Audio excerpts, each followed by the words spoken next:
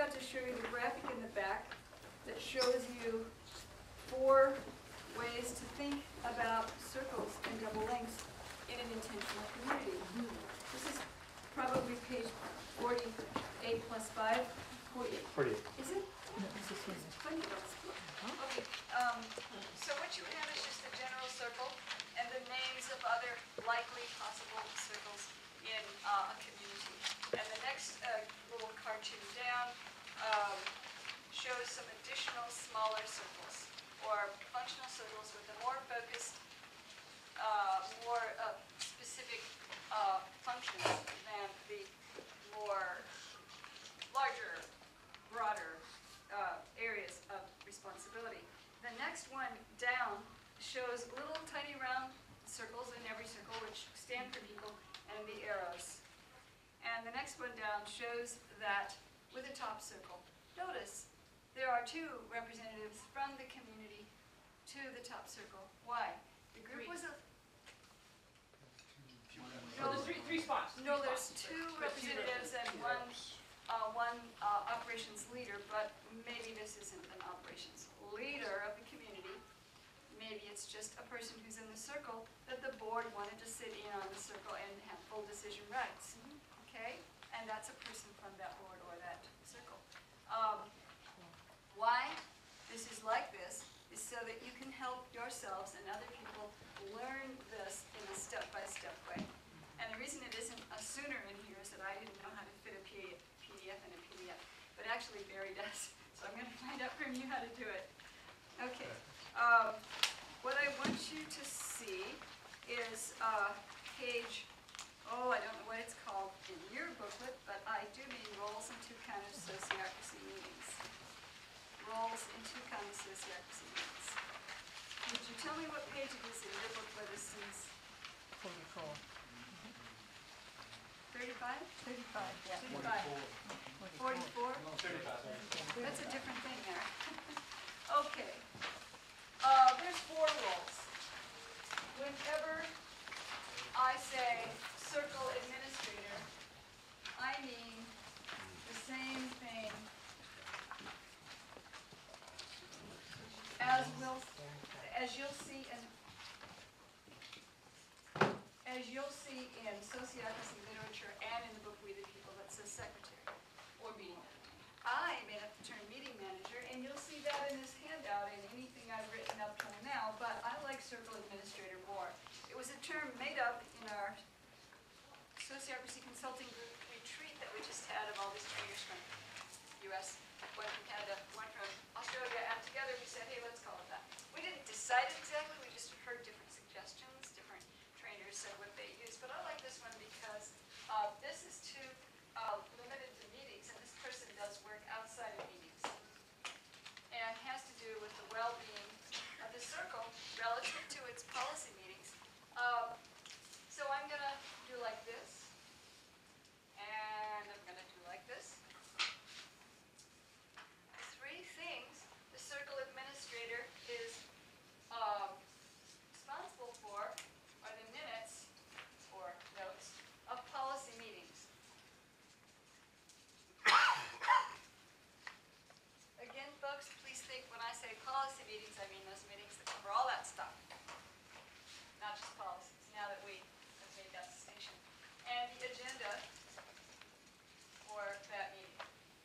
And something which in the 70s was called the logbook, but anymore today we might call it the log site, like log website. I would suggest we have it online and physically, both. So I'm going to say logbook so that if you see that in any sociocracy literature, you'll know what we mean. And then I'm going to say log site over here just to help us also do it online if we want to. Okay, what's in the logbook? The names of each of us, the roles that we have. What else would be in there? What's really crucially important to our circle? Aim. That's right, our aim. And what else is in there? The edges of our domain.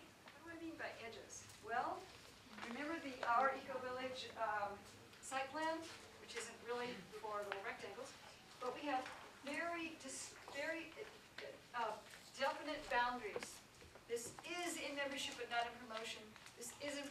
but not in membership. What is inside the area of responsibility? And we know what that is. So we make it clear, we have it in the logbook or on the log site that any of us can go look at any time. And I would say a record of the decisions we've made and the policies we have so far. These three things, if it was a company or a nonprofit and a person who has a job and they have a salary or wages for that job, why, they just have this as their job, right? That's what you'll read about if you read the book, Read the People, and you see the example. However, if this is an intentional community and we're all volunteers, well, for goodness sakes, this person may not have enough time to do all those things. This person can help somebody else do the agenda collecting, which they do, and create the agenda with the facilitator. This is a nonprofits. This is also done with the operations leader. Three of them create the agenda for the next policy meeting. But in intentional communities, this is probably good enough. They can have somebody else take the minutes. They can have a different person take the minutes each time.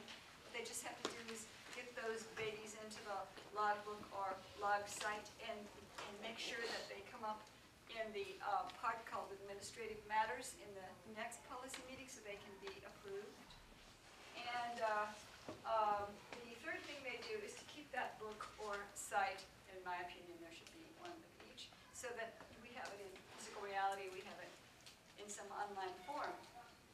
So that any of us anytime can go look up anything. And anybody in any other circle anytime if they want to, I should think, because why not? We're being transparent. It's one of the three important things. What is the whole point of sociocracy organizations? Harmonious organization, which is held up by the three values: transparency, effectiveness, equivalence. Does equivalence mean we all decide everything about everything? No, actually it doesn't. It means we all have equivalent voice in our own circle relative to the things that we're doing in our circle, which is different. So, okay. The facilitator is functioning as a facilitator in his or her role when we're having policy meetings. The circle administrator is functioning in that role before we have the policy meeting, and if he or she is taking the minutes during and after. Okay. The facilitator is functioning before the meeting to work with the circle administrator to help create the agenda. Yes. Can any of these roles be the same person doing both roles? And is there any place where that is not true? Yes and yes. Go, Daniel. In almost every case, it can be true, except for the representative and the operations leader. Yeah, I'm going to put a little bit of green on the representative so we know what I mean. These two people can't be the same person. Unless our community has 4 people, or 7. And we think, okay, we'll do it one person for now because we just can't split ourselves up that much. And we know this is provisional and temporary until we get enough people. Okay, Colin. I may have missed something, but I thought I heard you say a few times that in communities there is no need for an operations leader. No, I'm saying their role is different. And I'm going to say a little more about that right now, and then we're going to take a break. Okay? But before we take a break, we're going to talk a little about implementation, and then we're going to really talk about implementation. Okay? So these two can't be the same. In the intentional community, the operations leader doesn't have to do certain things that they do in a business or a nonprofit, unless the community has community businesses where we go to work at the same time, on the same days, working in the same location, in which case we may need to have an operations leader coordinate our workflow.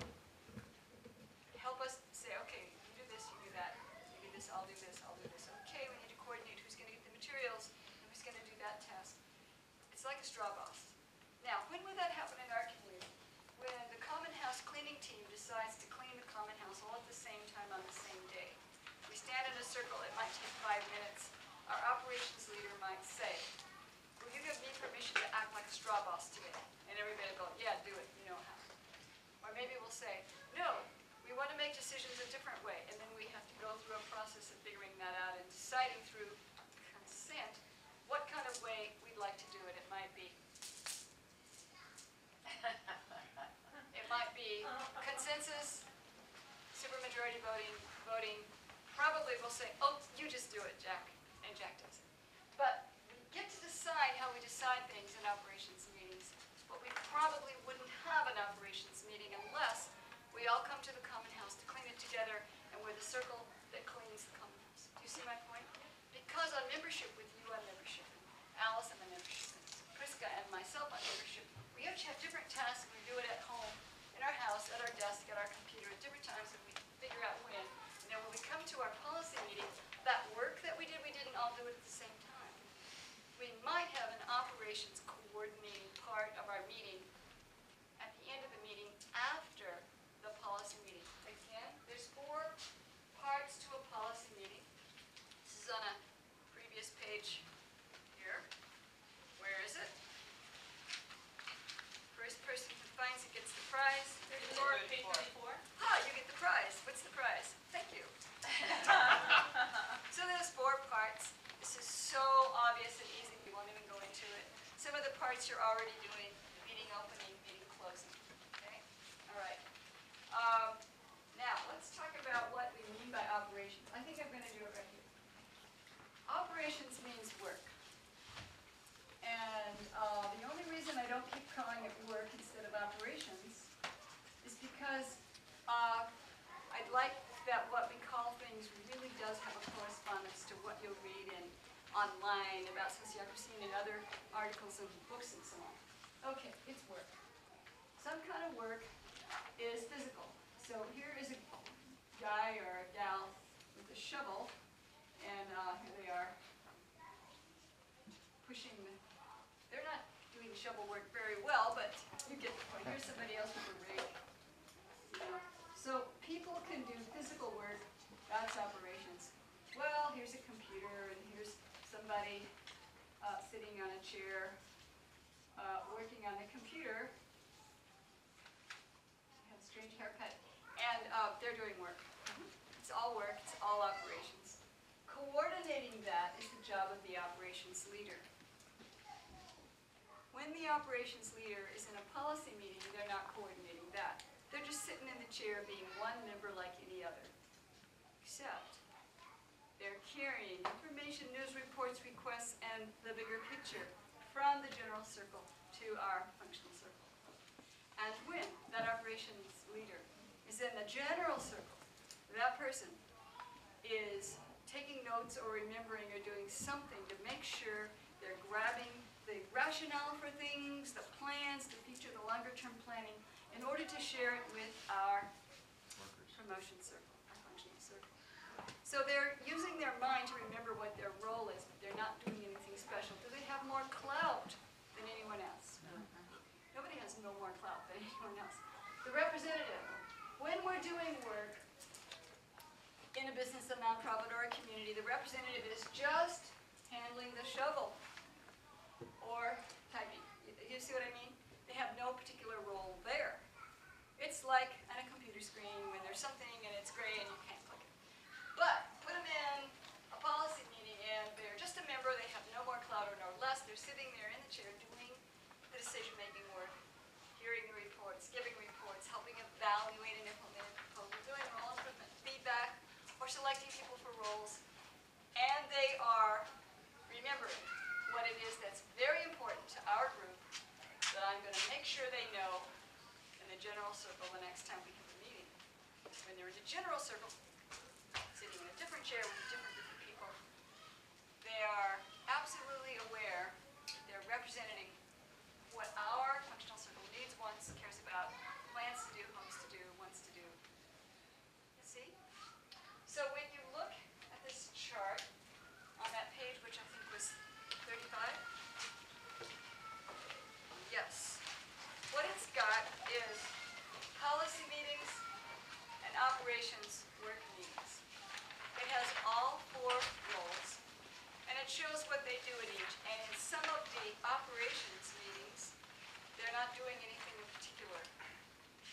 If our operations meeting needs a facilitator, the facilitator would probably be in that role. But usually we don't. The decision-making method for an operations meeting is up to the group. It's not by default consensus. consent decision-making. It could be if the group gave what? Exactly. So that's why this is here. So, before we go to the break, I'm going to give you some food for thought about implementation.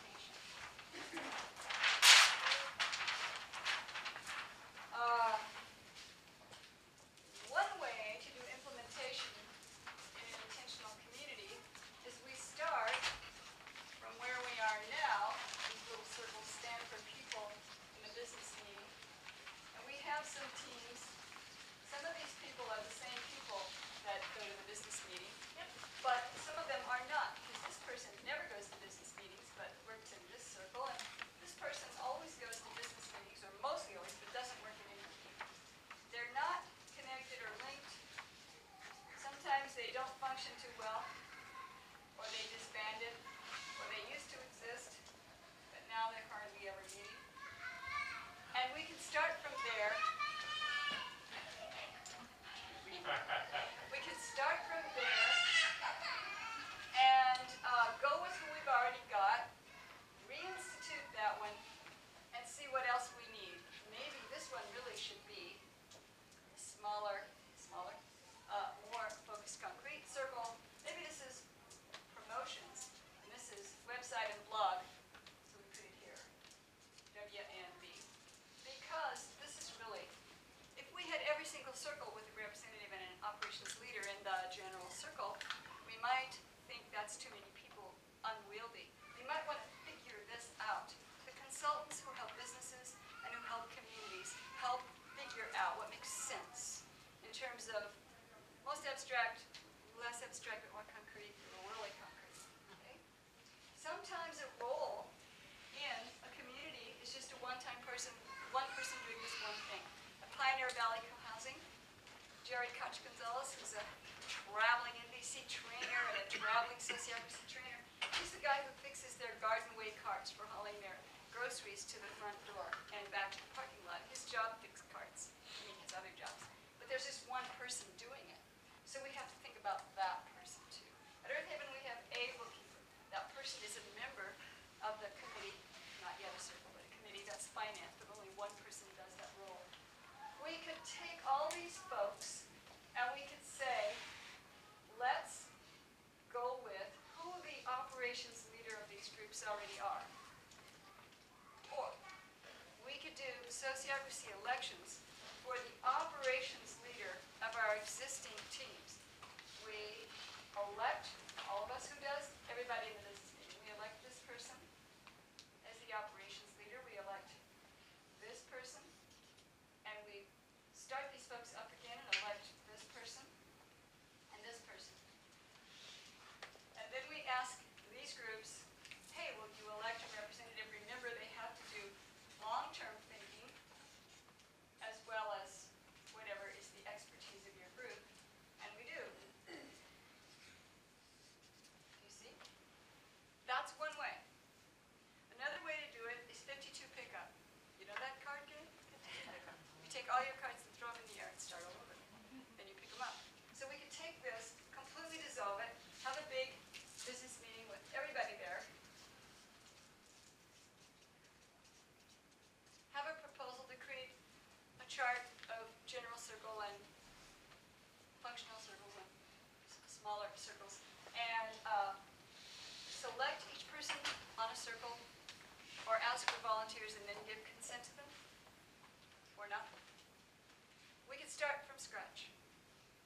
After the break, she was going to say how she and John Buck and other sociocracy trainers give consultations to businesses about exactly how business can do this. However, you can probably already guess that if we have the CEO with 3 managers, and the managers have some supervisors, and the supervisors have folks who work for them in those departments, that those each become circles. Supervisor becomes the operations leader,